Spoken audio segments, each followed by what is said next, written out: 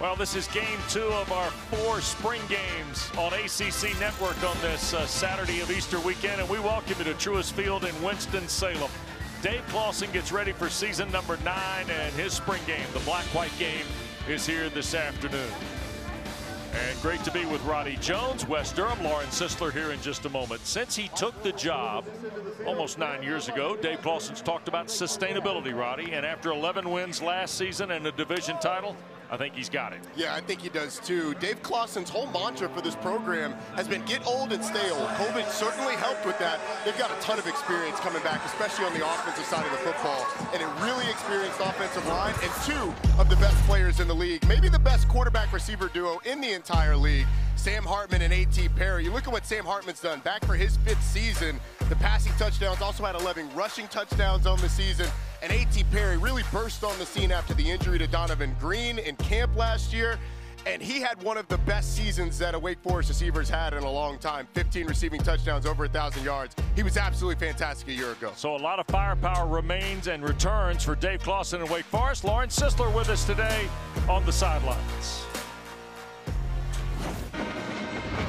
All right, Coach, we'll start big picture first and foremost, coming off an 11-win season. How do you hope to carry some of that success here into the 2022 season? Well, we have 20 starters back when you include Donovan Green, Javionte Nash. And so I think there's a lot of guys here that understand what it takes. Every year's a new year, the personalities, the work ethic.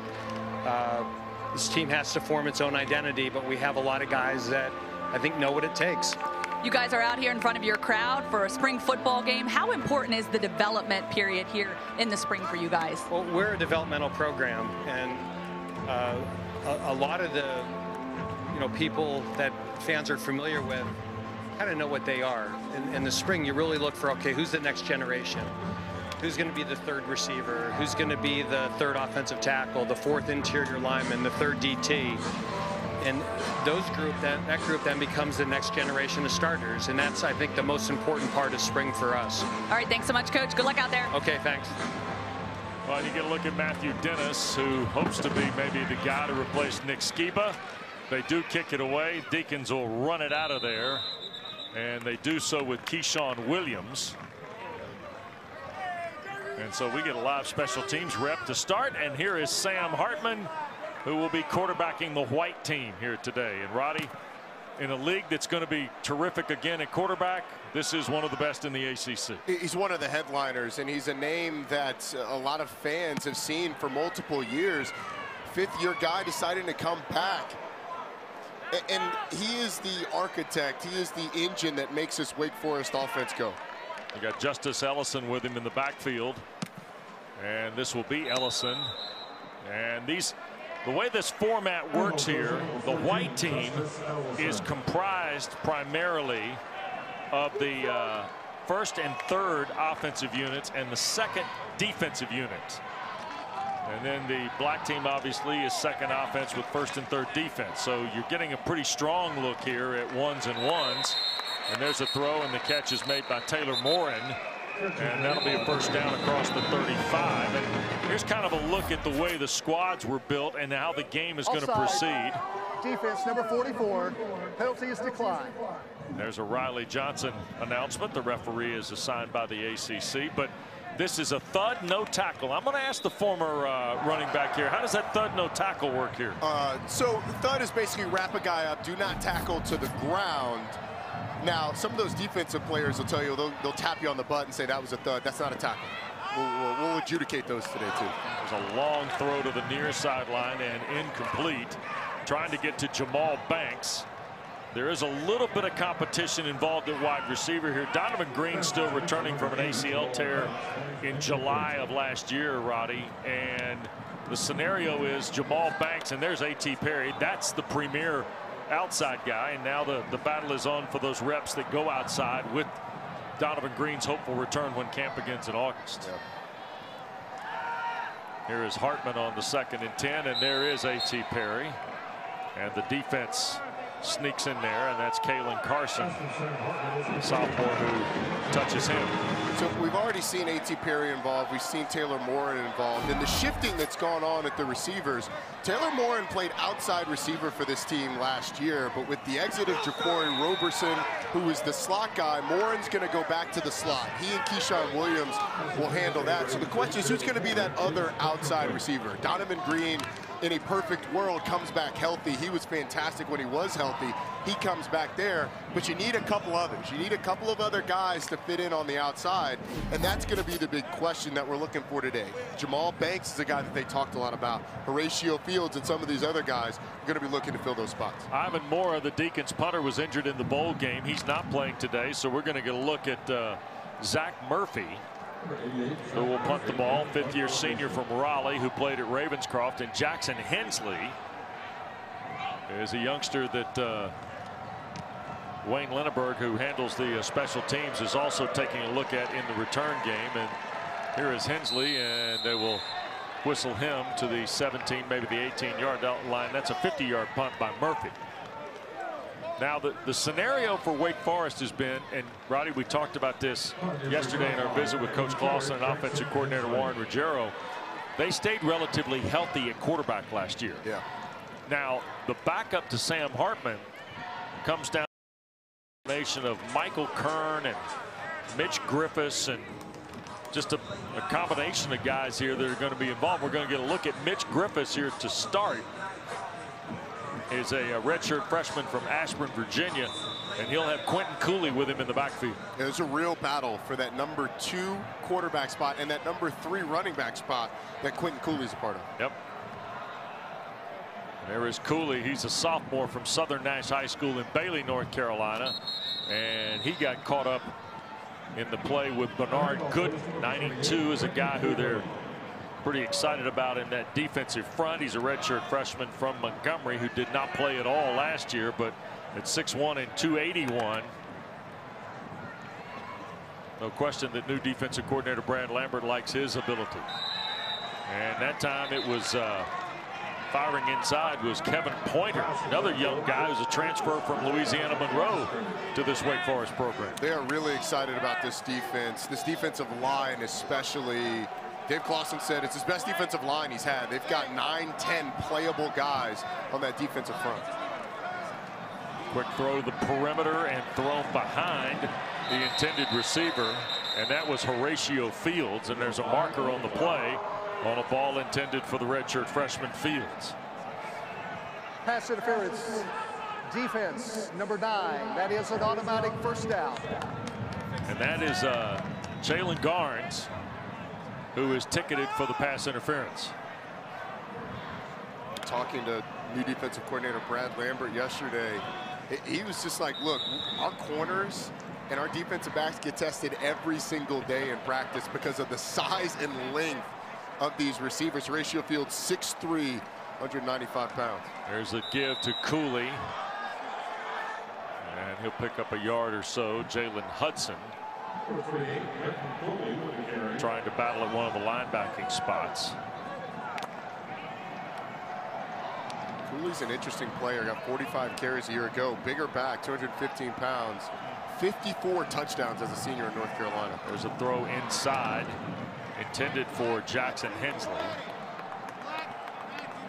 And we talked about sustainability at the top, and that's where this focus is today. You heard Coach Clausen with Lauren roll through the number of returnees, but with us yesterday he started breaking down kind of the tiers, if you will, Roddy, of how success is continued, and it's developing guys. And he uses the term developmental program, and you think 11 wins, well, they got it in place, but he said it's constant. You never stop thinking about your roster and the management of it, I guess. Yeah, and the thing that we focus on in the offseason, how many starters do they have coming back? How many names do we recognize?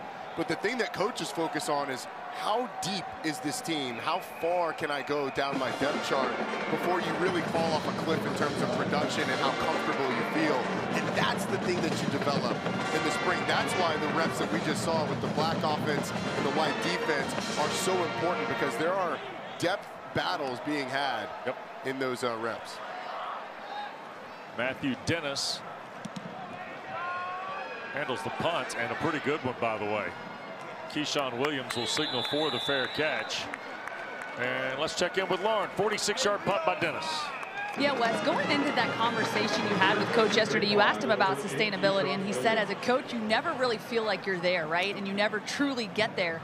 There will always be problems that he gravitates towards, and right now the focus falls on the depth and in some of those key positions you guys talked about, especially on the defensive side of the football. And with the new defensive coaching staff, the reps just aren't there on that side of the football yet. So he says there's really a learning curve, but he certainly likes the pieces in place in the direction they're heading. Well, Lauren, to the point there, you ought to like some of these guys. I mean, because, Roddy, you got a lot of guys with a lot of experience in the offensive line now.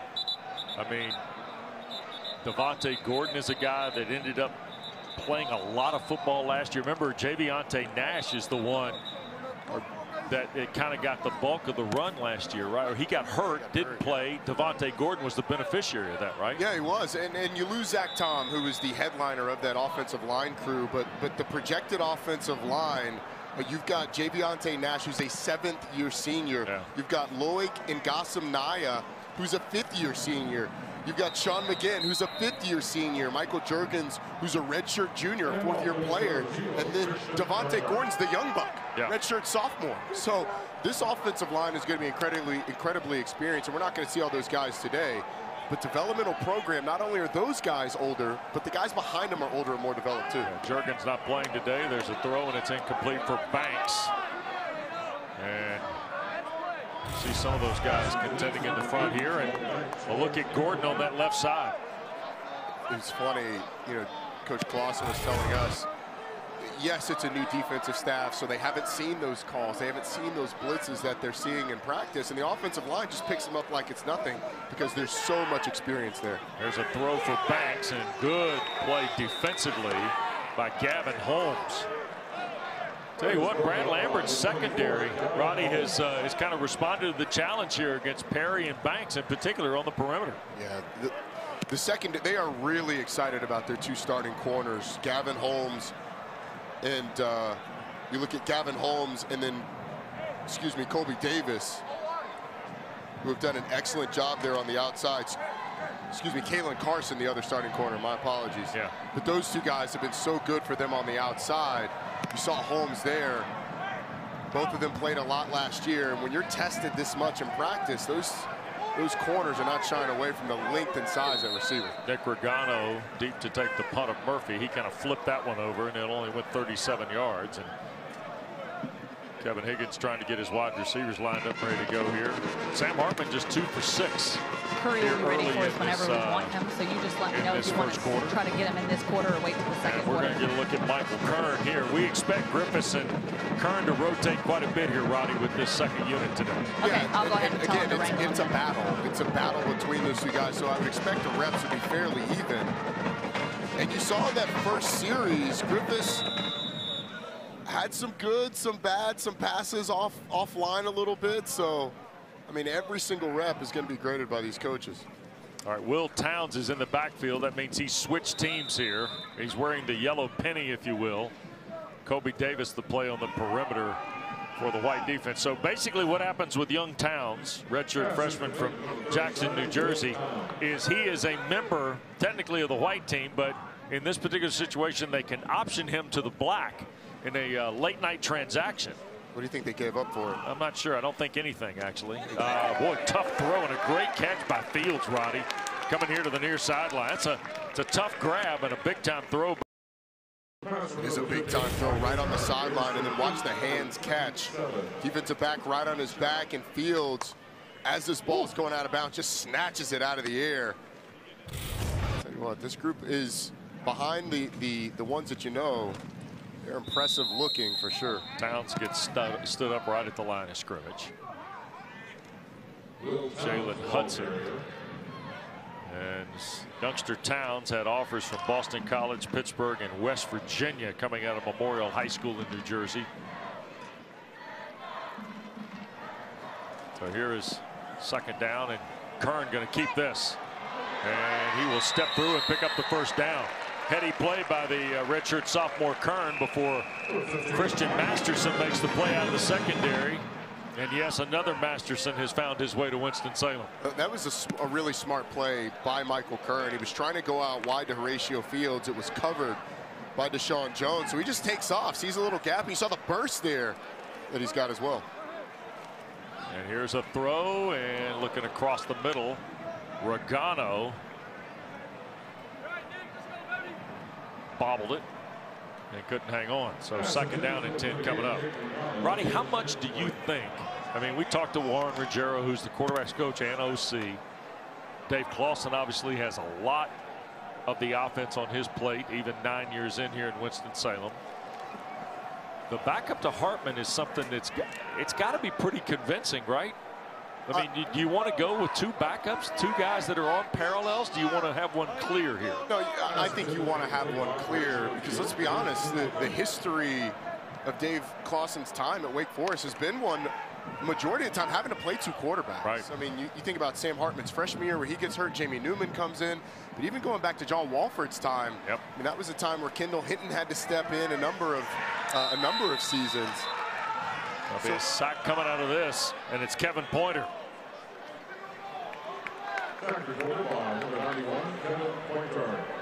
Loss of 8 on the play. He's another guy that they could not stop talking about. Brad Lambert just said, look, this dude is on an upward trajectory. When you talk about Kevin Pointer, transfer from ULM. Yep.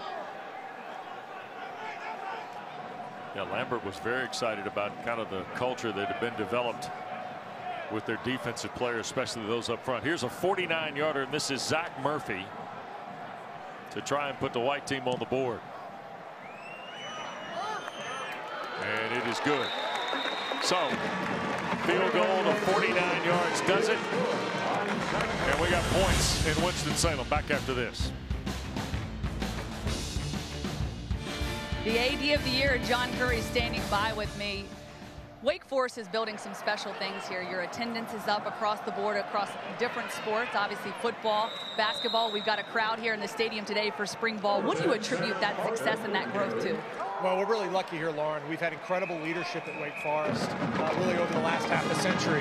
If you look at our president now, Dr. Susan Wente, who's been here for about 10 months, but you wouldn't know it because she's moved so fast and with such great conviction. Her following President Hatch. Ron Wellman was our athletic director for 27 years, and Dr. Gene Hooks was AD for 28 years before Ron. And so that kind of leadership over time, hiring great coaches like Dave Clawson, as Ron did, and others, is what enables Wake Forest to continue to move forward. And you talk about Coach Clawson, you just gave him a long-term extension. Where is the confidence in your head football coach to keep moving this program forward? Well, again, I would say Coach Clawson earned that extension. The way he has rebuilt our football program to be a program that now is won, I think, the third most games of any team in the league over the last 5 years. Been in 6 consecutive bowl games, which is, of course, the second longest streak in the Atlantic Coast Conference, and compete and win a championship last year, winning the Atlantic Division. But it really goes back to a commitment from our Board of Trustees, Matt King, our chairman, our president, Dr. Susan Wente, all of whom recognize the unique characteristics and values of Dave Clawson and how those mesh so well with Wake Forest. There's a lot of little conversations that go on that oftentimes Wake Forest is maybe the little engine that could. What do you want to say to those folks? Well, I don't mind when my good friend Mark Packer refers to Wake Forest as Switzerland, right? Because Switzerland is a pretty sophisticated operation, just like Wake Forest. But that little engine that could moniker is really old. The little engine that could doesn't have among the very best athletic facilities in the country. If you look at what we've done in football facilities, by the time we get to December, we'll have completed $100 million, and we'll truly have, and I can say this, I've been part of about almost $750 million of facility construction at my 3 institutions in my career. We'll have among the best on-campus facilities in the country, not just in the ACC when that's completed. This is a jet engine at Wake Forest, not a little engine that could. And what we're doing is we're starting to see that flywheel of that jet engine spin faster and faster with each season. And I want to talk about those facilities. You've invested over $100 million in the last 7 years. Of course, with the football facilities, 60,000 square feet, you guys are putting that together. Give us sort of the timeline on that and how critical that is for obviously recruiting and bringing guys in and giving them the support, the program, the support that they need to be successful. Well, when people visit Wake Forest, they already know they're going to have access to world-class faculty and a top 30 university nationally. But sometimes, because of maybe some of those myths, and maybe, you know, that they haven't heard about Wake Forest the most when it comes to football or basketball or baseball, whatever, they don't really know how committed we are to offering student athletes the very best opportunities, both academically and athletically. So when they go into Farrell Hall, which is our state-of-the-art business center, they see it, and now when they come into the McCrary Complex or the Shaw Basketball Complex or the Diane Daly Learning Complex for golf, they see that that commitment is at the highest level, both academically and athletically.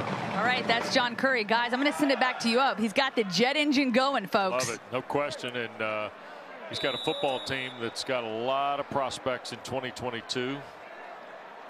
And I just want to echo his sentiment about the facilities. We have had a chance to tour the McCreary football complex. Yeah. It is phenomenal. And it's being expanded. And as you said, it's being expanded. Yeah. I mean, from meeting room to all the amenities that you expect. Obviously, an indoor facility, weight room, all of it. It is beautiful, and they have done an excellent job over there. So the investment certainly is there. Well, in your situation now, you get Quentin Cooley's best run of this young scrimmage. Mitch Griffiths, by the way, coming out of there as the quarterback. 12-yard run for Cooley. Watch the left side of this line get collapsed down. You see a seal on the outside by Trey Bowl, the tight end. Quentin Cooley had the easy job. Just find the grass. So we're going to look at Mitch Griffiths after Michael Kern led them to the field goal. Here's Griffiths and a quick shot inside for Fields. Horatio Fields with his second good catch, Roddy, here in this opening period. Early in this game, I'd say he's been the most consistent of the Wake receivers. You know, we've seen Jamal Banks get a couple of opportunities. We've seen some opportunities elsewhere that weren't taken advantage of. But Horatio Fields has found space and secured the ball.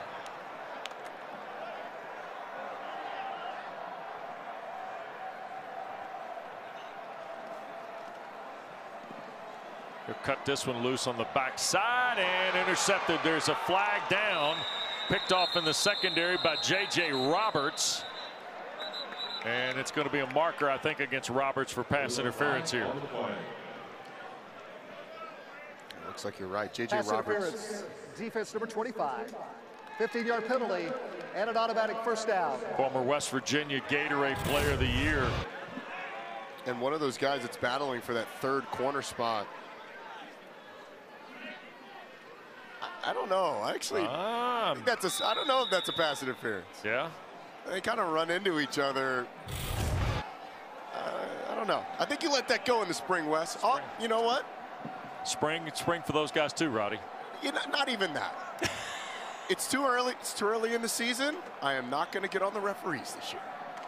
Oh, is that some new wrinkle you've gotten? New year, new me. New you? Okay. We're not talking about referees. Okay. Till the fall.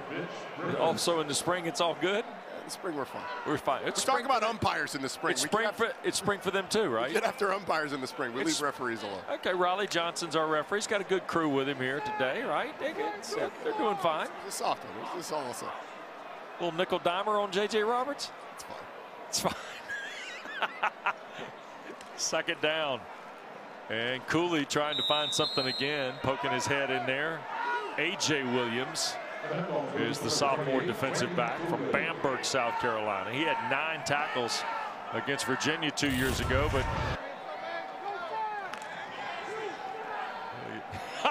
Dwayne Gooden, huh? Yeah, the green jersey only applies when he has the ball in his hands. You can hit him when he has the ball out of his hands. I said Dwayne Bernard Gooden. Here's the roll to the near side and thrown out of bounds by Mitch Griffiths. And Bernard Gooden that time was forcing him out. We end the quarter. 3-0. Worsham Field in Blacksburg. And then we'll finish up at the Horseshoe on the West Campus in Durham. Mike Elko's first edition of the Duke Blue Devils. That will be an interesting situation. He's got Jordan Moore and Riley Leonard battling at the QB spot there, Roddy? You look at the 4 games we have today. 3 of them new head coaches. You had Mario Cristobal in Miami before us. You got Brent Pry in Virginia Tech with Jason Brown, the South Carolina transfer, and Grant Wells, the Marshall transfer, battling it out at quarterback, and then Mike Elko's group at the end, which you said. All of those games are fascinating. So if you didn't catch Miami's, go back and watch it.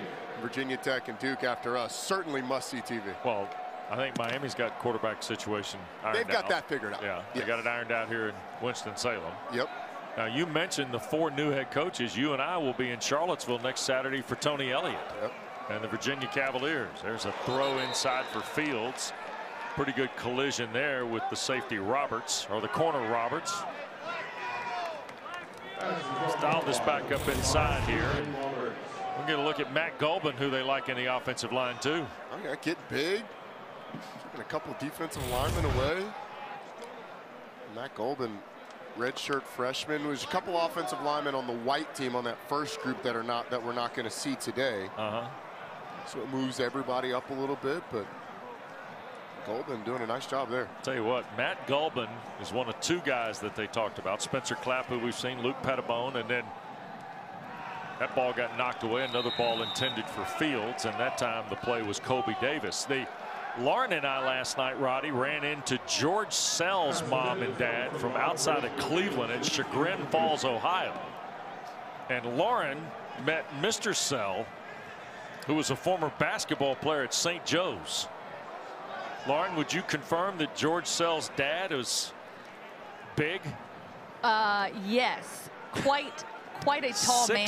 6'9", Roddy. Literally, we're walking through the hallway of the hotel, and I swear to you, the tip of his hat, the little ball on the top of his hat, was definitely brushing the ceiling, 100%. And they said he's 6'9". I mean, he's a big dude. So it's in the genes. And his sister, she's playing volleyball, right? Headed to Youngstown State. Going to Youngstown State, and excited about that. She wants to pursue broadcasting, so maybe we'll link up at some point. But she also was very tall, looked like a volleyball player. So yeah, it's definitely in the family. The genes are good there. George Sell, by the way, is a redshirt freshman, 6'4", 286, and he's trailing the break at the house, Roddy. He may have some growing to do still. And he was a guy that played for him last year. Got hurt during the middle of the season after a few games. But he's a guy that's going to be in the mix on that offensive line. Is that where you notice the sustainability more, maybe? And we talk about defensive line, and that's a power area too. But the offensive line, you lose Zach Tom, who, by the way, is probably going what? Maybe first 2 days of the draft? Yeah, I'd say probably day 2, day 3. Yeah.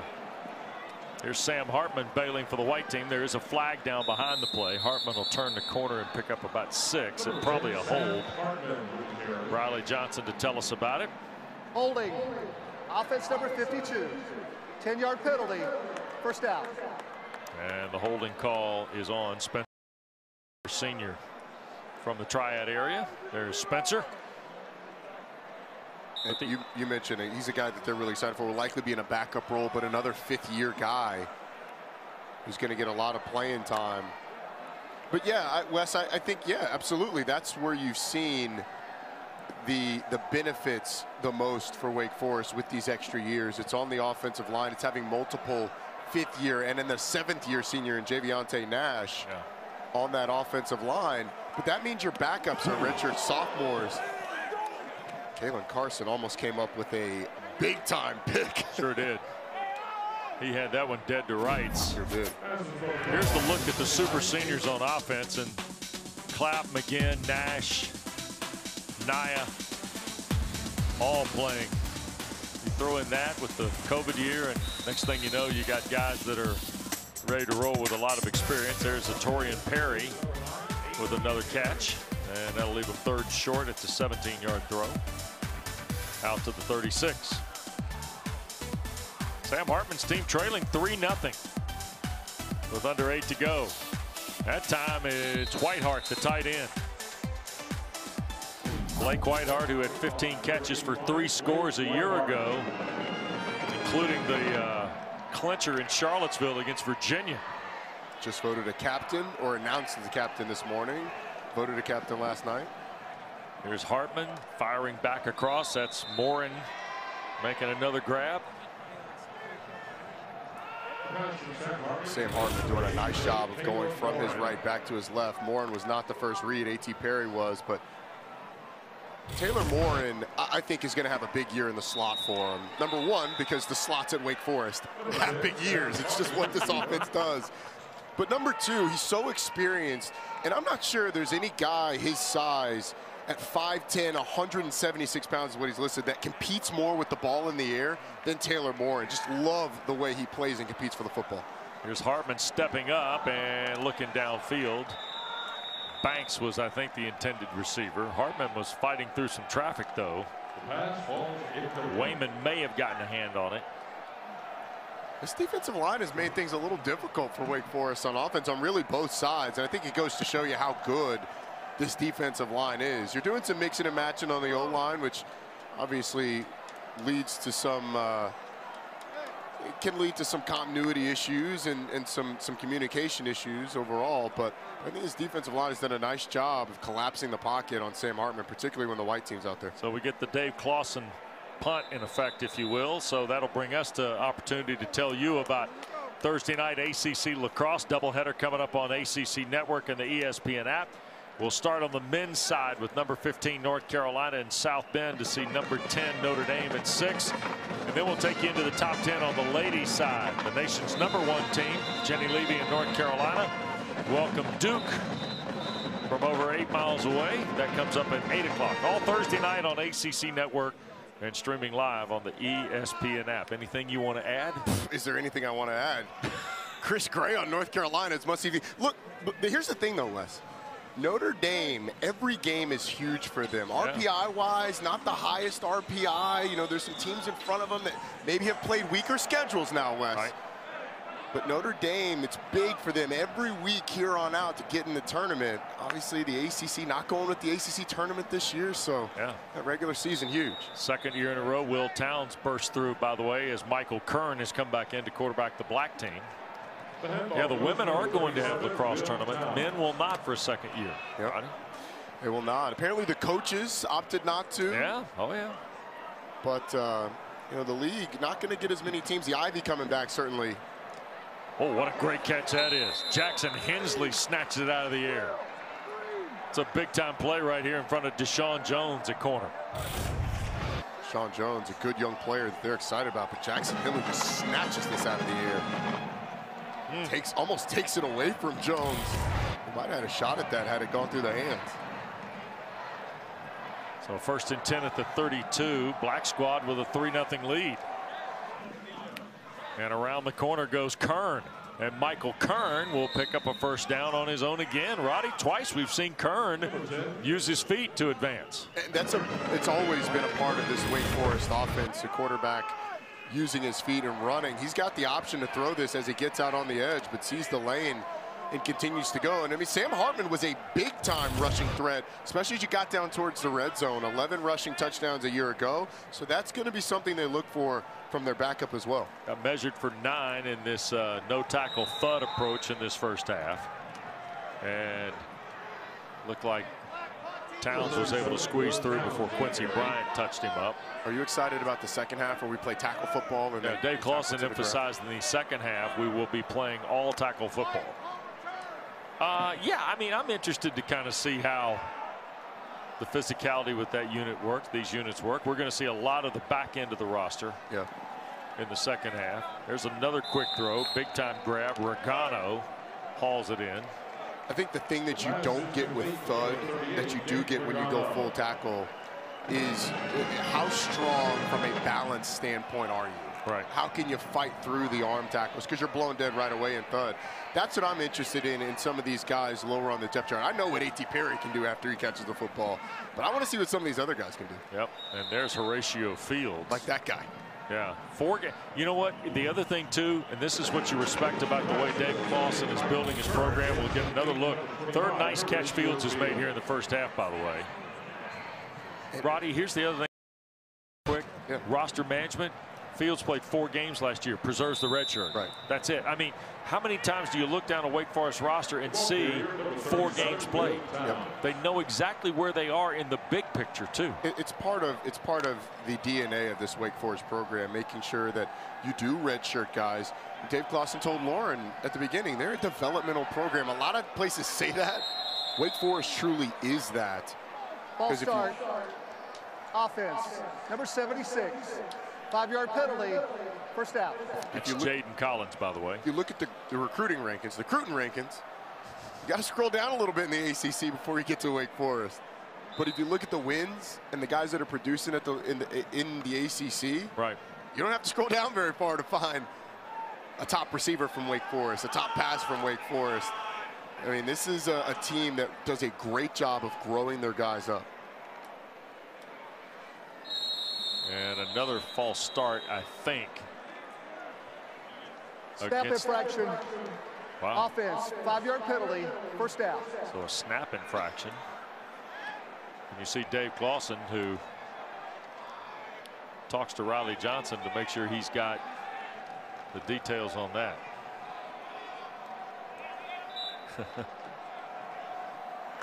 Wake, who was 11th a year ago at nearly 468 yards a game offensively. They were 12th throwing the football nationally, 4th in scoring at 41 points a game. There's Towns. We're seeing a lot of Will Towns in this first half from a run perspective. Jalen Hudson pushed him to the ground. It's really good patience by Will Towns, which is what's required from these Wake Forest running backs. Christian Beal-Smith, who had been a stalwart for him the past couple of seasons, transfers out, goes to South Carolina. Look at Fields. What a great catch by Horatio Fields. I can see why Dave Clawson was excited about this young guy, Roddy. It's a heck of a catch against J.J. Roberts. Yeah, I mean, Michael Kern just throws it to the back head of J.J. Roberts, and Horatio Fields snatches, give me that off your head. Coming down with it. Wow. That's fantastic. That is 2 great catches and 2 really above average grabs for Fields. 4 catches, 52 yards, and then tack up a touchdown for Regano. Michael Kern, very impressive on the possession for the Black Squad to push it to a 9-0 lead. Most experienced of these backups, Michael Kern. He has been impressive, running the football, making some really nice throws. I mean, he had the one on the run in the first quarter, had the one right there on top of the defender's head. And then that was the easiest one he's probably made all day. Pitch and catch down the field into the end zone for a touchdown. 27-yard throw to Regano, and all of a sudden it's a 9-0 lead. Matthew Dennis, the freshman from Myers Park in Charlotte, pushes through the extra point, and we get a timeout. 2.5 to go. Kern 7 for 9, 85 yards. And this 27-yarder for the Deacons all the way to break down the 4 games. I think those boys work on Monday too, right? They are working on Monday. That comes your way on ACC Network, streaming live on the ESPN app. We're getting our first look at Billy Edwards, quarterbacking the white team here. And where we are in the half, we're not expecting to see many of the starters in the second half. We may have seen the last of Sam Hartman. To be honest with you. May have. Zach Igwebe, a redshirt freshman from Clarksville, Maryland, has come in the ball game. He's wearing number 42. There's a look at Billy Edwards Jr., top 50 recruit from Lake Braddock High School in Burke, Virginia. That's Andy Elkins on the back end of that throw. Number 88, Andy Elkins Jr. So a short, compact delivery. Ball jumped out of Billy Edwards' hand, though, right there. Yep. Delivery out to the boundary. Did not play a year ago, had 5,000 yards of passing and 59 touchdowns despite no senior year because of COVID in Virginia. Did Billy Edwards. How about that? Pretty good run in high school. You throw for 59 scores and you don't get to play your senior year. That's pretty good. Jarrett Brown the catch there. Edwards is coming here and shooting it down the field, Roddy. So that patented ride and read, executing it well for a guy who's young in his career, delivering over the middle. That is off the fingertips of the intended receiver, Gavin Ellis, the tight end. Elijah Hall was The tight end, or the defensive lineman pressuring. It was a pretty good delivery, though. Off platform, kind of falling back away from the defender, slinging it out there, gave his receiver a chance. And Dave Clawson trying to get, this is what happens in these spring games every once in a while. A correction. Let's get some coaching points. And this is Igwebe with the ball carry. Balbus, the linebacker, making the stop. Billy Edwards is 6'3", 216 pounds.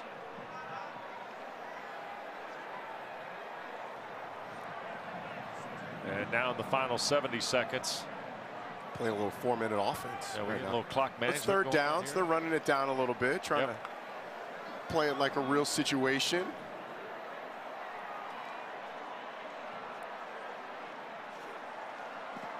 Here is Edwards taking a long shot, and it is caught. What a catch. Des Williams hauls that down against traffic too, Ronnie. Another one of those receivers that are competing for that outside spot. Des Williams, a young guy, goes up, snags it over Anthony Borriello. Yep. These Wake Forest receivers are always asked to compete with the ball in the air. You got to win jump balls. You want to play here. 42-yard throw and another quick shot. That is a touchdown.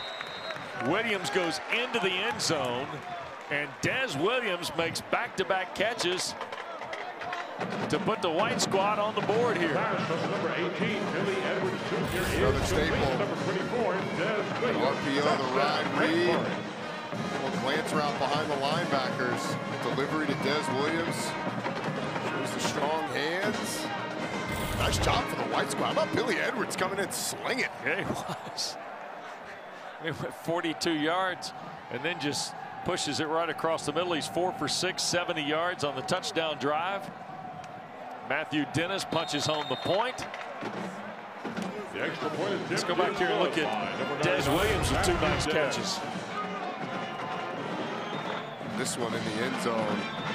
Oh, when you're a receiver, you just have to, and you've got this route. The key is beating your man to the inside. As a defensive back, you don't want him to cross your face and get that leverage. But Des Williams is a nice stem off the line. Yellow, and all he's got to do is secure the catch, which he does as well. Yep. So Dave Clawson got what he wanted out of that situation. Yeah, well, and the reason that they slowed it down on the 3rd and 8 is if you're playing this like a real situation, you obviously want the chance to get the first down, but you don't want to leave too much time on the clock. So they played it right, and Edwards gets him in the end zone. Who knows how we're doing timeouts today, to be honest? Yeah, I don't know. That's another good point. We could have 3 timeouts. We could have no timeouts. That's it, right? And the Blacks going to end up with the last possession with Mitch Griffiths coming in. There's the offense we're talking about with Wake Forest. 4th in the country in scoring at 41 points a game, 11th when you look at total yardage, and of course 307 yards had them in 12th. The other thing you ought to know is they were number 1 in the ACC and 6th nationally in 3rd down conversion rate as well. And one of the best in the country and the best in the ACC and converting in the red zone as well. Yeah. I mean, some of that was Nick Skiba. 28, Excellent kicker that they had as well. But they were fantastic, not only converting on 3rd downs, but in the red zone. And that'll be the final play here of the half, it looks like. So 1 snap for Griffiths, and that'll take care of that. So halftime we reach here in this spring game in Winston-Salem at Truistfield. First time Wake Forest has done this for television. At the end of the first half, our score is 10-7. The second half of this year's spring game will begin in approximately 15 minutes. Thank you. Dave Clawson is making the long walk for a visit with Lauren in the end zone here.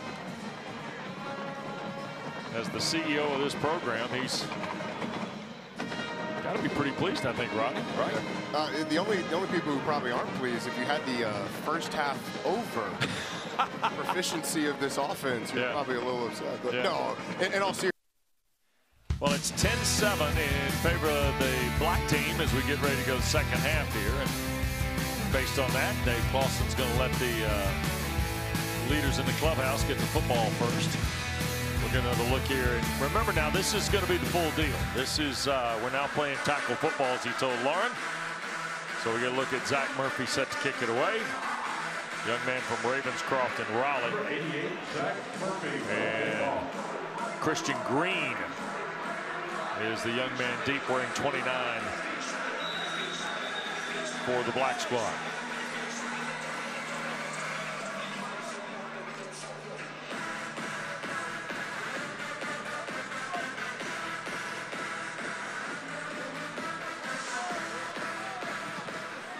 And here is the kick, and we'll see Green from a yard deep.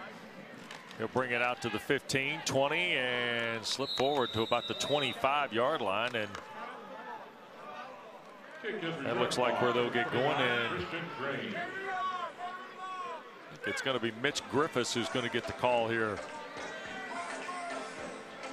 for the black squad.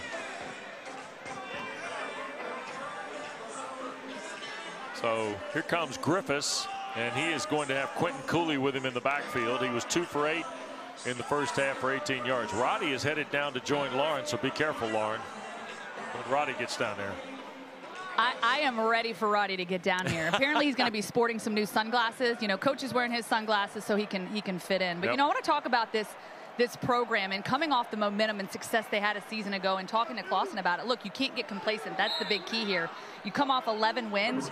They know they can accomplish that here, but they also know it wasn't easy. Looking back at last season, there were many opportunities for the score to sway the other way. He talked about a lot of games coming down to the wire, the final minutes, and the execution on the final play. And Coach Clawson says in those moments they did the little things right, and that's what has to remain the point of emphasis as they ride this wave of success. Yeah, no, I think that's a well-stated point he had yesterday. You saw Cooley get the carry on first down, and on second and short they run it one more time with Quentin Cooley. He's got 33 yards now and 9 carries. The thing that impresses you about Dave Clawson is the full awareness of where the program is, Lauren. That's the thing that I always come away with talking to him. I mean, we talked about roster management in the first half. You mentioned the close games yesterday. He's ready to report to you yesterday. Yeah, we won 11, but let me tell you about the 11, right?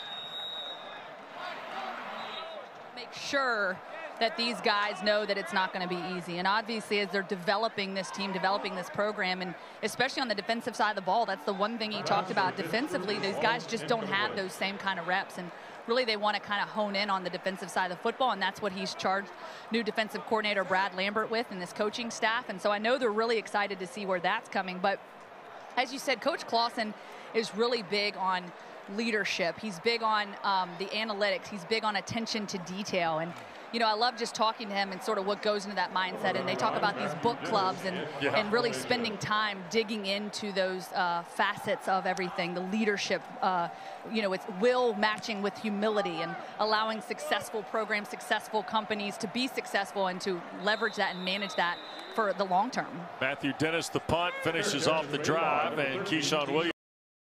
So when we come back, Billy Edwards gets the football again. White team this time in control. Back after this. Alongside the head coach of the Deacons. Yes, sir. We're getting the headset figured out here, but I'm here with Coach Clawson. Coach, take me through. So what are you looking at here? Well, I'm watching the point of attack, and you're really trying to evaluate the quarterback of whether they're making the right decisions or not. And I'm really looking at the line play. You know, I think in a spring game, you want the line play to be firm. You don't want guys coming free off of edges, and you don't want a lot of push either. You know, if the line of scrimmage is firm, then probably both sides are doing what they should do. So that's one of the things I wanted to ask you about. As a coach, when the offense makes a great play, obviously something's happening on defense. How do you evaluate whether both sides are doing their job? Well, to me, you know, how big's the space? You know, if it's a tight space and a guy makes a guy miss, you know, then that's a heck of a play by him.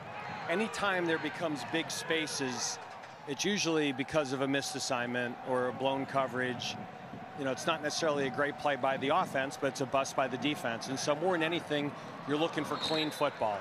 You know, anytime that a guy's open, he makes a contested catch, and he's tagged up right away, that's good football. Everybody did their job. One side executed a little better, and you're getting better. When guys are wide open and no one's near them, you know, or two receivers are in the same place, you know there's been a bust. So I've been told I need to flip sides so that we can get you a little bit more and me a little bit less. But when you're looking at this team and you go thud in the first half, obviously you're getting some tackle football in the second half. What's the difference in evaluation of thud than when you go full go? I mean, I think part of it is where we are. We've got 20 starters back, and there's more to lose than gain by going live. But for some of these young guys that have not played, you know, in football games, they need these live reps. They need to play real football. And who breaks tackles, who can get the ball on the ground. And yet, you only get 15 spring practices. So we can't afford just to give the ones a day off. These practices are too valuable. So the only way to get them work, try to keep them up and healthy, and give these younger guys game reps is to kind of design the spring game the way we did. Yeah. If I had a younger football team, we'd do it differently. We'd probably play live today. Well, I'm excited to get some tackle football in the second half. You talked to us about a couple of positions where you're looking for the competition. One of them was receiver, and Horatio Fields came out and had a great first half. What did you see from him today? What we've seen all camp is that he's made contested catches, that, you know, he has really good ball skills. He has a little bit of what you see with the Torian Perry, the ability to make people miss after the catch, and yet he's still young. You know, there's still times that he doesn't read the coverage correctly, or, you know, his break on a certain route isn't consistent, so the quarterback will throw it in front of him or throw it behind him. And it's real important that those guys between now and the summer, you know, that we fix those mistakes and those weaknesses. And that's what we'll do next week. We'll meet with every single player on the team and evaluate their spring. One of the things that's often talked about with your offense is the ride read that you guys do. But what's not often talked about is the quick decisions that have to happen after. How much is on your quarterback's plate in terms of post-snap decision-making? Well, you played in a triple option offense, right? And so the quarterback in a triple option offense in the double slot, you know, has that whole ride and decide period that he's got to read the down guy for the dive. He's got to read, you know, the second guy, whether he's going to keep it or pitch it, right? And those things happen all within 1.2 seconds. Not much different the way we start a play. You know, as we ride that zone play, you know, that's the ride and decide portion that he's making a quick decision of, am I going to give the back the ball or am I going to keep it? And then while he's processing that, he's got to figure out, if he does pull it, where on the perimeter is the ball going to go? So there's a lot of quick decisions he's got to make. And when he's throwing the ball after he comes off that read, I mean, often he's only a couple of yards behind the line. The experience that you have on the offensive line, especially up the middle, how big is that for you with an offense that does have the quarterback so close to the line of scrimmage? Well, the catch-22 of it is because everything starts out as a run, you know, that there's not a, we neutralize a pass rush a little bit by doing that. You know, the whole run-pass transition the defensive lineman has to make. But at the same time, when you're big, experienced, and firm up front, you know, it lets you ride that thing a little bit deeper, and it allows routes to develop, and it gives the quarterback a little bit more time to make that decision. Well, Coach, I appreciate it. If you got any extra carries, being down here on the field, I think I can take one for you. Let's go. All right. No, let's don't push Thank you, Roddy. Let's don't push it, okay? I got an idea. Let's don't push it. How's that? Great visit with Dave Clawson. 12 plays into the drive. Igwebe going to get the ball carry here on 1st and 10. And Roddy, great questions and really clarity from Dave Clawson about what a Billy Edwards or Michael Kern or Mitch Griffiths has gone through here in learning this offensive system to perfect it the way that certainly Sam Hartman has. It certainly is. I mean, there's so much. I think a triple option is like the perfect analogy to it because there's so much they have to do, multiple guys they're looking at and reading. And so I appreciate Coach Clawson for giving us the opportunity to ask that question while those guys are going through it. Because Sam Hartman has mastered it. He makes it look easy, but it is certainly not, Wes. That stuff happens really quickly. Yep. And here is Billy Edwards taking this group By the way, remember he had the touchdown drive with the white team, and he is on the verge of knocking another one in here. Edwards throws, and the catch is made. That's the tight end, Gavin Ellis, redshirt freshman from down in Hampstead, North Carolina, Topsail Island, rolling into the first and goal situation now. And you know, Wes, the accuracy part of the Wake Forest quarterback is big. You're going to take shots downfield, but they make so many quick decisions where they deliver the ball short that's been impressive to me from all of these guys, with Billy Edwards in particular. Yep. Igwebe trying to fight through, and did he crack? No, he'll be just short of the goal line. This is one that I could take. I could take this carry, Wes. I may go lobby for it. I'm standing next to Sam Hartman. He's walking towards the line. I may go to. Come on, Sam. Let's go get in this thing. Yeah. I don't think that's happening either. And Igwebe pushes it in. I think he crossed the line there. We'll see. No official confirmation. And now we have it. So another touchdown drive for Billy Edwards. Touchdown, Wake Forest. And the Deacons add a score here in the third with the white squad. How about the tackle football? I mean, I think you could just see the intensity pick up. These guys are battling for spots, obviously, but once you start to tackle, everybody's antennas go up a little bit more. Starting to feel, it feels like real ball, Wes. 17 carries, 72 yards on the drive. 17 plays, 72 yards, and Edwards was 6 of 7 for 43. By Michael Edwards, or Billy Edwards rather, and when we come back, Sam Hartman visits with Lawrence Sisler. We continue from Winston-Salem. You're on ACC Network, streaming live on the ESPN app. Michael Kern has now come back in as the quarterback for the black squad. Find themselves trailing 14-10 after Billy Edwards has guided the white team to a pair of scores. One in the second quarter and one ending on the Igwebe touchdown run a moment ago. That time he missed Horatio Fields on the throw.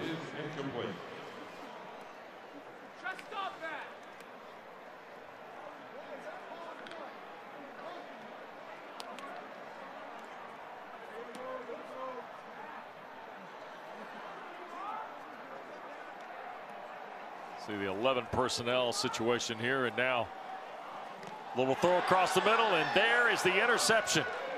That ball got picked off by Kobe Davis, and he has run out of bounds inside the 5, I believe. As is intercepted and returned by number 20, Kobe Davis. So they're going to mark it at the 14-yard line. Heck of a play by Kobe Davis here.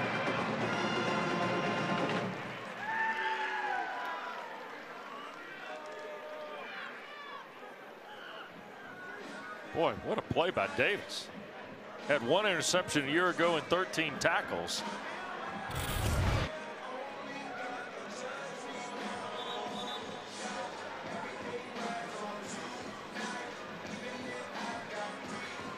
And Dave Clawson administrates the spot on the football at the 14.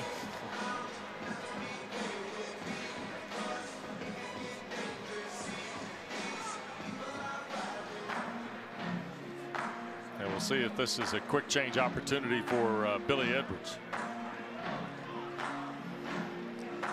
Would have been a 33-yard touchdown for Kobe Davis, who then turns it into a, oh, hey, Lauren.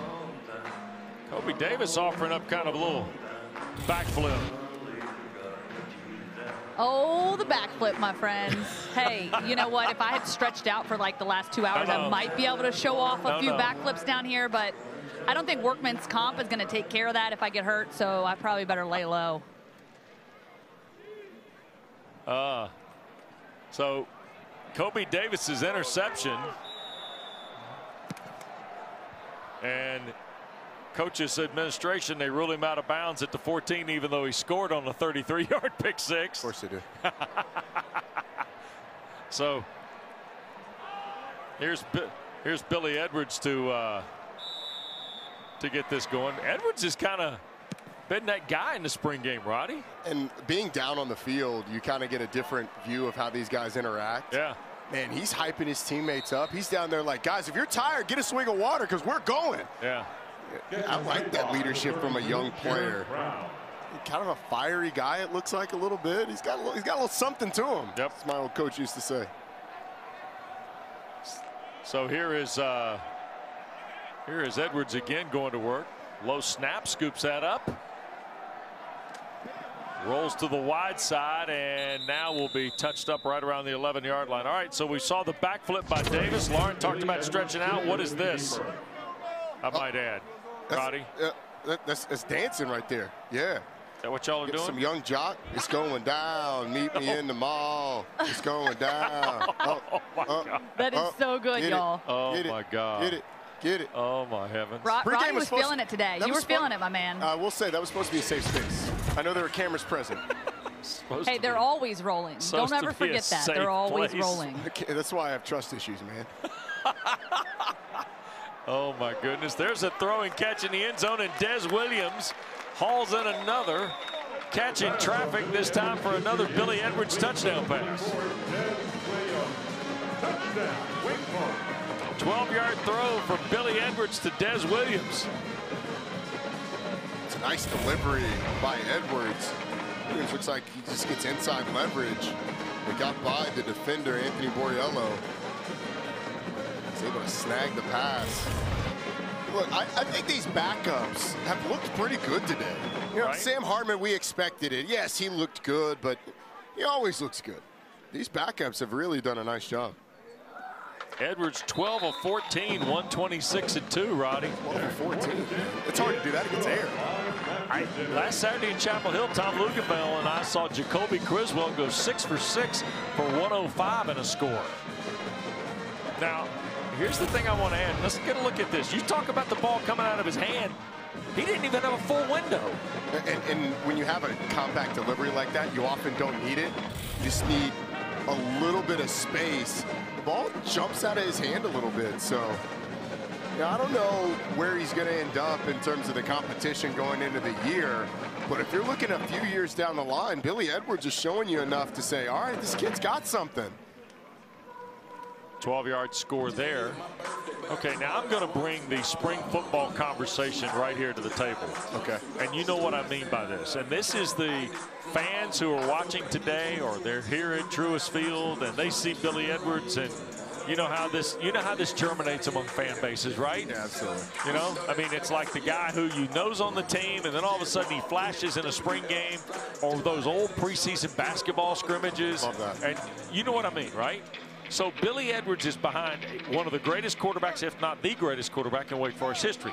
He's got a season to tell us, maybe 2 if he chooses to use it, right? So where's Billy Edwards factor into this with Michael Kern, who has some experience? But Billy Edwards has looked pretty good today. And I'm not trying to upsell Billy Edwards. I'm trying to talk about Dave Clawson's roster management. Well, first off, I think you've got a log of quarterbacks that can move the ball down the field for you. We've seen Michael Kern, Mitch Griffith certainly capable, and obviously Billy Edwards has done a nice job. And I think a lot of it's going to depend on what Sam Hartman decides to do. He's back for 22. He can come back for 23. If he decides to do that, then the nature of college football, guys graduate. They want to play. Sure. So it'll all work itself out. Dave Clawson is going to keep that room filled with players that may be projects in some respects, but can be very. See, and look, here's the other thing about spring practice. You can walk out to any one of the 15 practices and you will come out of it with a different guy that's going to be the best player on the field next year. That particular day. Exactly, because they have a great day. Some guys happen to have a great day on day 15 in the stadium, and yes, performing in the stadium does mean something, but it doesn't tell the full story. Yeah. So you got to calm yourself a little bit if you're a fan, right?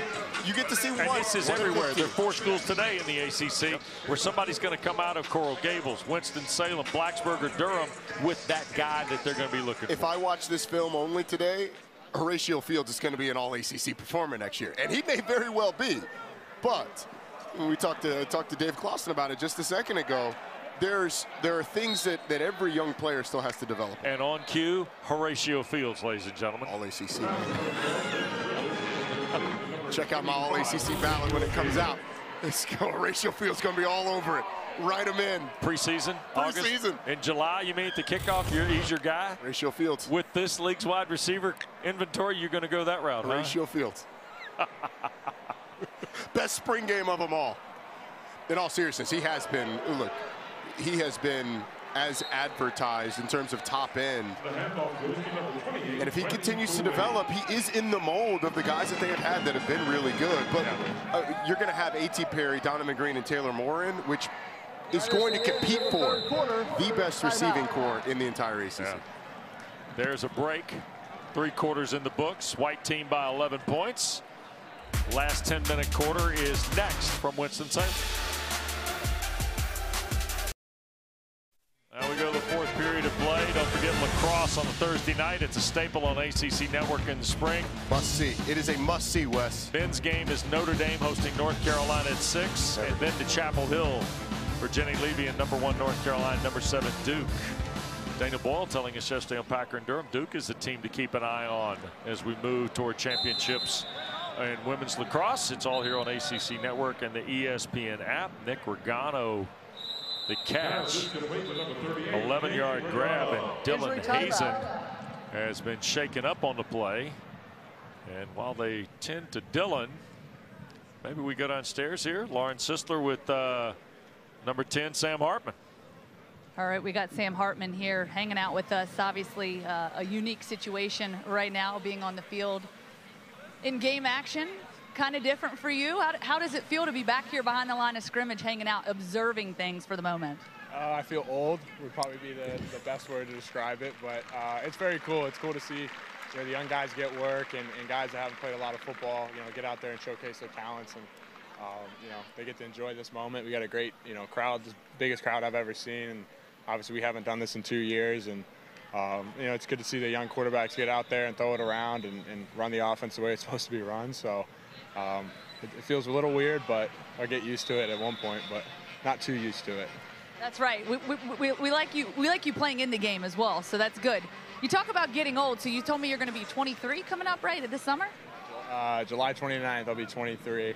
I used to be the young guy on the interviews. Now I'm the old guy talking about whatever the has-beens. So, but it's good. It's good to have experience in this game. The amount of plays I've played. I think I hit I think I'm in the 2000s a little bit more, maybe half, almost to 3,000. So that's a lot of plays, but every play is completely different. So it helps and then it doesn't. But it's good to always get out here. Any work we can get with live. 11 on 11 is always good. Oh, that's a hold. Come on, there it is. Look at that. I should be a ref. 2 flags. That's Horatio, 25. He's a good freshman. He's going to be a good player for us. Enjoyed watching him this spring. He's really come along. Obviously, quarterback Mitch Griffiths, a VA native. He's having a good spring, too, as well. Talk about those personalities. Take me through some of the personalities you have at the receiver position and the tight ends. You got a lot of them floating around. Yeah, we'll start with, the man, the myth, #9.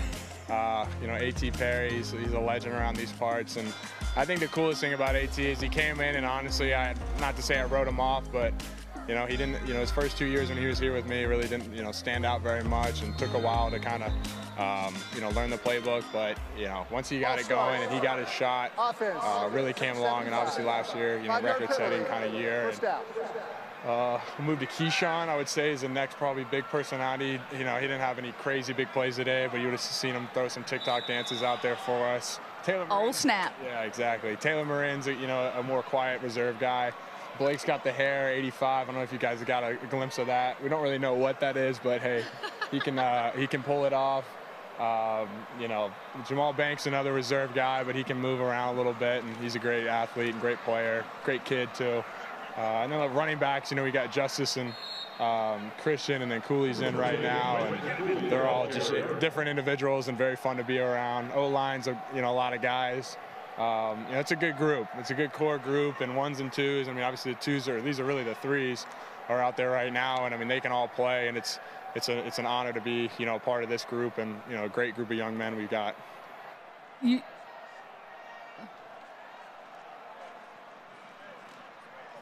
Not a good look for Whiteheart. So apparently that's what they're telling me up in the booth. Did he lose a bet or something? What's going on with the hair? I mean, I think he's got a pretty steady relationship, and Coach Clausen always says, like, as you can tell with my facial hair here, this was a joke. This is not actually how I rock my facial hair. It's kind of a spring game tradition. We kind of mess around. Like, Taylor Moran's got the goatee. Juergens has got like the, like Colonel Sanders kind of thing going, whatever that is. But no, I mean, he can pull it off. I think he's got a stable thing going, so it doesn't really, won't be, not worried about, ooh, he would have got killed. Not really worried about losing anything there. So, hey, if you want to go for it. Hey, so while we're on fashion, we'll get back to football in a moment. So Roddy's wants to know about this hat. First of all, you got the hair underneath. I don't know, what do you call that? Like the... It was... kind of like the fullet, like the fade mullet kind of deal. I like it. I faded it a couple days ago, so it might look a little bad, but I get bored and try things out. I don't want to see if I can cut my own hair. It's save some money. And wait, you cut it yourself? Wait, will you take the hat off so everybody can see this? Probably not great. I had the hat on, whatever, but turn sideways for us. There you go. There, you go. yeah. Oh yeah.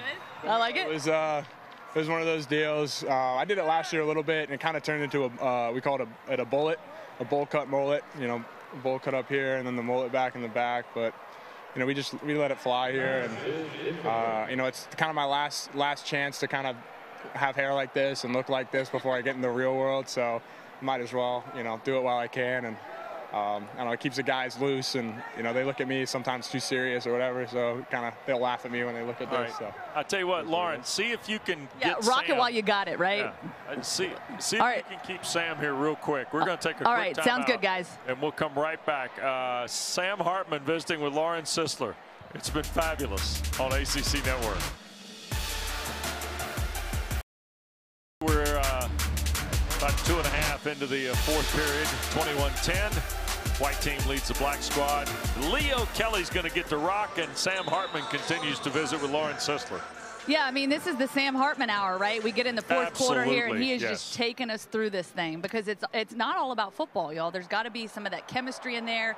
You got to rock what you got to rock, with the hairdos and the Fu Manchus and the, I don't know. But we'll let Sam kind of break things down first. Let's get inside the helmet a little bit. When you talk about stepping up to the line of scrimmage, for you as a quarterback, what does that checklist for you look like?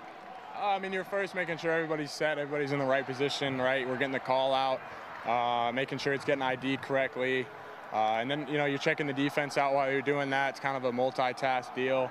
You're looking where, matchups, depths, leverages, and then, you're just really reacting post-snap or pre-snap, and then you're reacting to your post-snap, read, whatever. And like right there is good handoff decision there.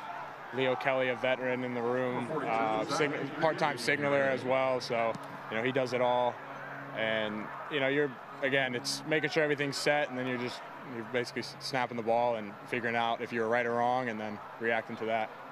So as we talk about progression, as you're about to enter up to age 23, you've had some time there under center, you've had some opportunities to grow. Where have you seen your greatest growth as a quarterback here at Wake Forest?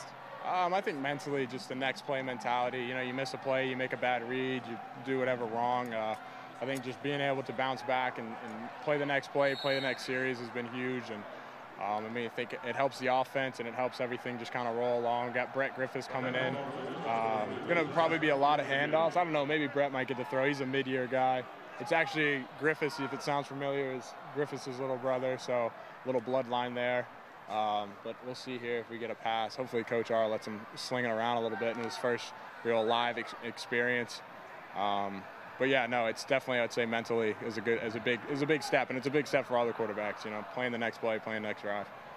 All right, Roddy, you got a question for me? Yeah, Sam, I know that you're going to have to relay it, but how has he seen the program evolve over the course of his 5 years here? Yeah, so Sam, Roddy up here says, how have you seen this program evolve over the course of your tenure here?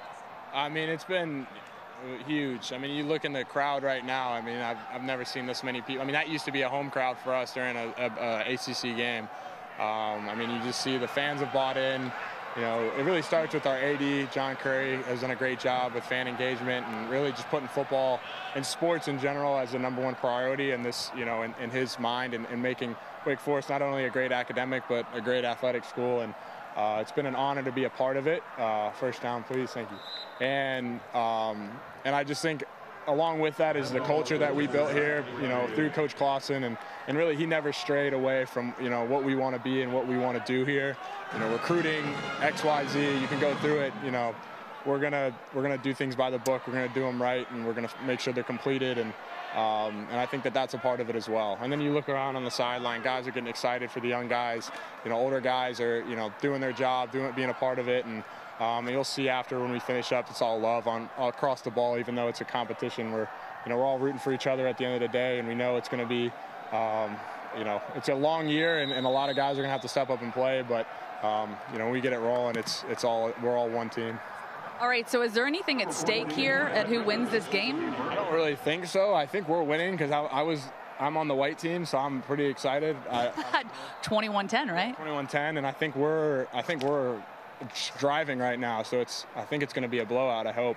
But I just know that the Demon Deacons will win this game, so that's kind of, if you guys want to pencil something in and put that down, I think Wake will win this game if I have anything to say about that. All right, Lauren, can you ask Sam, does he realize how jealous Roddy is that the hat he's wearing is a 1 of 1 and not available for Roddy to take one home?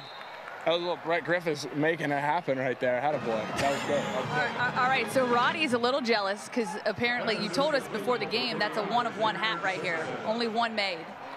So, like, how we can't get our hands on one of these. Roddy wants one real bad. I can see if I can pull some strings, but, I mean, this is a custom deal here. Saw an opportunity and took it, and, I mean, I might start a business or something and start selling them, but as of now, it's 1 of 1, and I kind of like it that way. I might have to get, like an all-black one for home games and then the white for the away. Oh, we'll see. I wanted to try out the hat for the game. I've never done it. I don't know. We'll see. I might go back, watch the tape, see how I look, and maybe change That's it. The tape is going to say it looks great. You got to scout out the look, right? Like, you don't just scout out what's going on. But the guys say it looks good, it looks stellar, outstanding. Yeah. Look, one thing I want to ask you specifically, we talked earlier this week, and there was no hesitation. You talk about not straying away from the program. Well, you didn't stray away, and you said legacy. That was the reason you decided to come back with another opportunity here. So what does that mean to you in the significance of being part of this program and leaving a legacy here? I mean, I think it means, you know, showing up every single day, working hard, being myself, you know, enjoying it, sticking to the playbook, you know, being there for guys on and off the field. And I think that's huge. I think, you know, everything that comes down to it is showing up every day and doing your job. And you know, I've enjoyed every single moment here for whatever 5 years now, going into my last year. It's surreal. It goes by fast, but you know, I wouldn't change anything that happened. And so, I mean, I think just really enjoying it and being who I am and being myself, and it'll kind of take care of itself at the end of the day. Well, you've certainly risen up, Sam. It's been fun to watch your career. It'll be fun to watch you out here this season. Thank you so much for your time, your insight, your roasts. They were solid. You got to get those out there. And hey, we appreciate your time, and best of luck to you this upcoming season. I appreciate it, and as always, go Deeks. All right, Sam Howell. Lauren, thank you. Great job. Dave Clausen got to feel pretty good. A little penalty there is not going to make him happy. But, Roddy, Sam Howell had something for you. 1 of 1, not going to be any more. Might alternate. Sam Hartman did. You know, he look, if he gets the black, if he gets the all black, then maybe, you know, there's a little, NIL's a thing. He puts it out there, limited release. He lets me know first, you know. We're a big Wake Forest household. My wife, Jackie, played volleyball. That's right, so. yeah, Jackie. She'd get the first hat if one showed up. There you go. Brett Griffiths trying to maybe put something on the board. Sam wanted him to sling it earlier. And the younger brother of Mitch Griffiths getting some run. So Sam, obviously, and to no surprise, voted as one of the captains by his teammates. And it shows, you know, the experience that this team has, because when you look at the captains, they're all over the place. The 2 linebackers, Ryan Sminda and Chase Jones, who we really haven't talked very much about, also voted captains. They've been fantastic. We will resume the Wake Forest spring game right after this.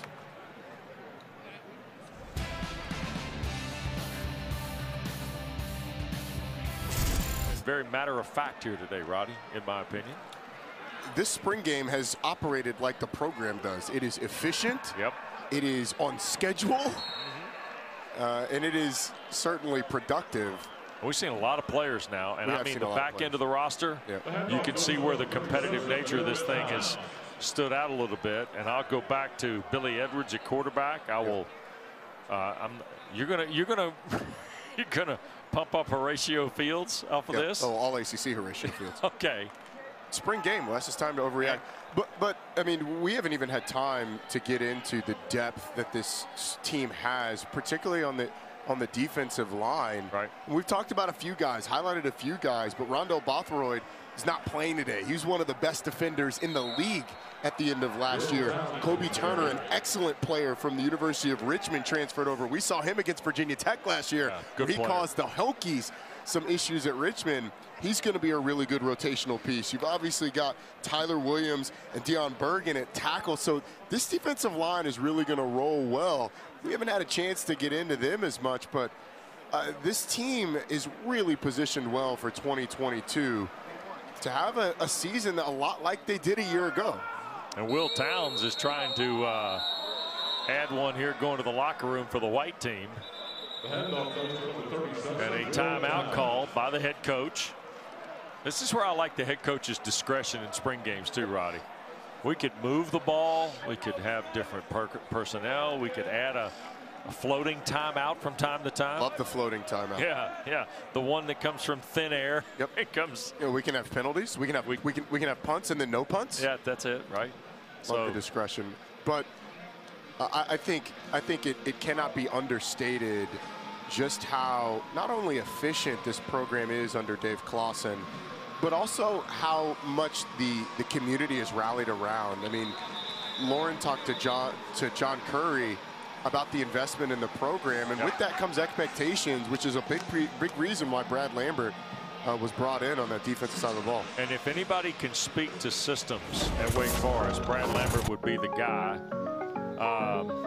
Kobe Turner, we got to see this guy last year, and he was an issue. And Russ Huesman had him at Richmond, and now he's here at Wake Forest for a year. And tell you what, he's going to be a factor in the ACC. Here is Towns again on 3rd and goal, trying to get to the stripe. Did he know he's going to be ruled short with 28 seconds left? Does Dave Clawson punch another spring game timeout? No, we're going to let the clock roll, maybe. We operate like this is end of game. You're trying to have the last play of the game right here, Wes. Here it is. One play for all the marbles. Well, score, not score. The marbles have already been gathered. No. You play like it's all the marbles. Snap on the ground, and a flag with 13 seconds left. I think this is procedure on the white team. And look at Clawson. This is the coaching point, Roddy. Offense. This qualifies for a 10-second runoff. Oh, man. See? Now you get the 10-second runoff. Right. 3 seconds are going to be left on the clock. Do you bang the floating timeout here? Do you try and get the snap off? What do you do? And do you let Brett Griffiths throw it in the end zone? 10-second runoff. Oh, he used the timeout to divert the 10-second runoff. How about that, huh? Of course. So it is 1st and goal at the 5. Clock is running. Snap to Griffiths. Got to make the throw for the end zone, and it is. Is that caught? Xavier Simpson, touchdown for the white team.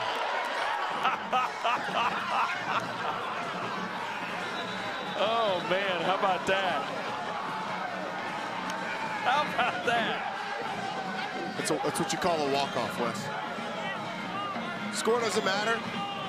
Game ends on the catch. The game ends on the catch. Look at this. It is one heck of a catch.